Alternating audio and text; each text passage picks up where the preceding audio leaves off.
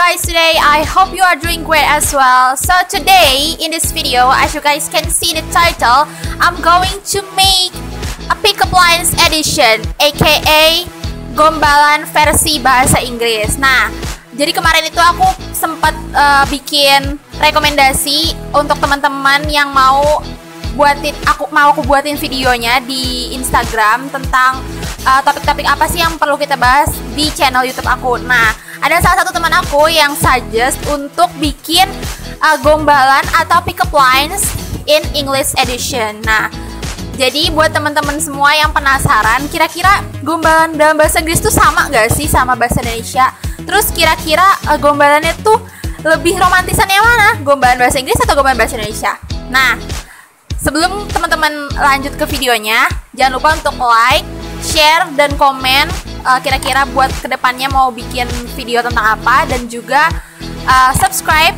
Jangan lupa juga buat nyalain notification bells-nya, jadi setiap kali aku upload video teman-teman dapat notifikasinya. Oke, let's go. Teman-teman, karena sekarang itu lagi berhubungan dengan COVID, kita masih lagi ada di masa pandemi yang seperti ini. Jadi gombalannya yang berhubungan dengan COVID-19, berhubungan dengan pandemi, berhubungan dengan quarantine, kayak gitu ya.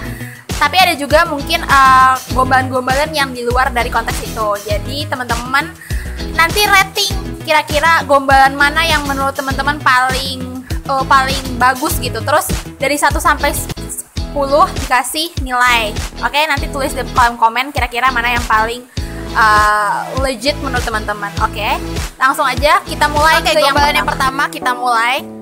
You can spell virus without you and I.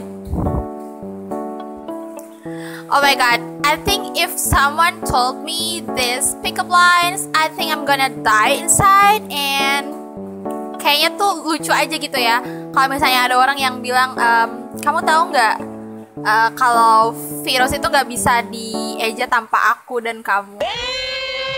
Kalau di bahasa Indonesia mungkin nggak terlalu kelihatan gitu ya, tapi kalau di bahasa Inggris itu tuh kayak sweet banget, parah. Menurut teman-teman rating dari 1 sampai 10 berapa untuk gombalan yang pertama? Kalau menurut aku ini 7 lah ya. Untuk pertama 7 lah ya.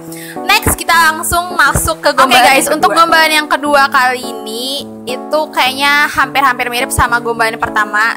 It's about pronunciation or spelling. Jadi gombalannya kayak gini. You can spell quarantine without URRQT. I think I'm gonna marry him if a guy told me this pickup lines. Like, siapa sih yang bikin ini tuh kayak kreatif banget gitu, kayak nemu aja gitu kan. Iya bener sih, kamu nggak bisa gitu nge-spell atau ngeja quarantine dengan menghilangkan kata URRQT. Kalau menurut aku ini lumayan lah ya dari yang pertama. Yang pertama juga bagus, tapi yang ini kayaknya lebih kreatif, lebih legit gitu. Kalau menurut aku ini nilainya 8. Ini legit sih. Kalau misalnya ada seseorang yang bilang kayak gini ke kalian, kira-kira kalian bakal bereaksi kayak gimana? Kalian bakal klepek-klepek atau kalian bakal gimana? Coba tulis di kolom komen ya. Dan kasih nilai juga, ini gombalan yang kedua nilainya berapa. Next kita lanjut ke gombalan yang ketiga. Pickup lines yang ketiga ini sedikit cringe kalau menurut aku. Gak tau kalau menurut kalian kayak gimana. Langsung aja, ini dia pickup linesnya. Without you, my life as empty as supermarket shelf. What do you think guys? Supermarket shelves currently is full of things. I mean, there's a lot of items in it. Kayak mungkin menurut dia supermarket shelf waktu pas awal quarantine, dimana orang-orang banyak banget ngeborong, kayak ngambil barang-barang item di supermarket tuh kayak semuanya mau diambil gitu kan. Takut banget kalau misalnya si supermarketnya keburu lockdown terus nggak beroperasi. Mungkin pas itu kali ya kalau lebih tepatnya. Kalau sekarang kan supermarket kayaknya fine-fine aja tuh, barang-barangnya juga masih stay on, masih disimpan di situ. Jadi aku nggak rasa gombalan yang ketiga ini nggak terlalu feel into me. I don't know about you. Apa ya? Aku kayaknya ngasih nilai untuk pick up lines yang ketiga nih kayaknya 6 of 10, I guess. What do you think, guys?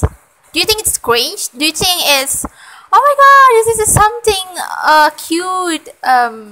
What do you think? Leave a comment down. Oke, yang keempat ini gombalannya. If COVID-19 doesn't take you out, can I? Wait a minute. Who are you? I think if someone told me this pickup lines or telling me these things, I think I'm gonna say yes, of course. I will go out with you. I don't know. What about you guys? Leave a comment down below so let me know about what do you feel if someone told these things to you. Oh my god. I think this one is legit, so I'm gonna say 8.5, I guess. So yeah, lanjut kita ke pick up line selanjutnya. Oke, selanjutnya ini kayaknya yang terakhir, it's gonna be the last pick up lines version COVID-19 or pandemic version, I guess.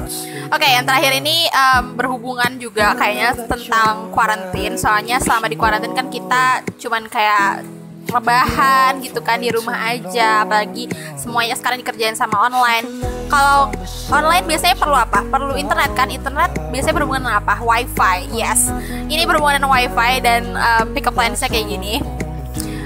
Is your name Wi-Fi? What? Why? Because when I'm into you, I'm feeling a connection.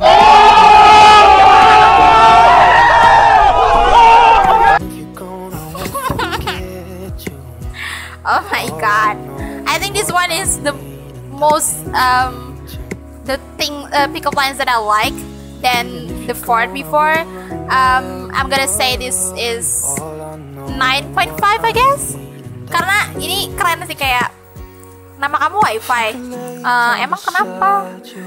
Soalnya tiap kali aku deket kamu tuh aku ngerasa kayak aku langsung terhubung gitu. Kalau misalnya ada temen-temen atau ada seseorang gitu kan, atau ada crush kalian, ada orang yang kayak secret admirer bilang kayak gitu ke kalian, kira-kira reaksi kalian kayak gimana? Kalian bakal guling-guling kah, atau kejang-kejang, atau kalian bakal klepek-klepek gitu kan? Ada yang bilangin gombalin kalian kayak gitu, kira-kira kayak gimana reaksi kalian? Terus rate kira-kira dari 1 sampai 10 untuk pick up lines yang terakhir atau gombalan yang terakhir, berapa nilainya? Leave down in the comment down below, oke? Terus kira-kira menurut teman-teman dari gombalan yang pertama sampai gombalan yang terakhir, mana yang paling keren menurut teman-teman, mana yang paling kreatif? Dan juga teman-teman boleh banget kasih aku saran, masukan, terus topik apa yang teman-teman pengen tahu tentang bahasa Inggris di kolom komen. Silahkan komen aja. Terus jangan lupa buat like kalau menurut kalian video ini bermanfaat. Jangan lupa juga share ke teman-temannya sebanyak-banyaknya supaya kita sama-sama belajar, biar teman-teman yang juga pada tahu tentang gombalan bahasa Inggris. Siapa tahu gitu kan ada yang mau nyoba ke crushnya, ke pasangannya, ke pacarnya gitu kan. Oh ya, terus kalau misalnya teman-teman ada yang mau nyoba ke pasangannya, terus teman-teman udah nyoba ini, kira-kira reaksi mereka gimana? Leave a comment down below too, so let me know kira-kira reaksi mereka bakal kayak gimana, bakal kelepek-kelepek atau bakal biasa aja. Leave comment down below, so let me know. Okay, thank you very much for watching and enjoying your time with me. Stay healthy, stay fit. Don't forget to wear mask on every time you want to go out. So, okay, that's all. Thank you very much. And see you in the next video. Goodbye.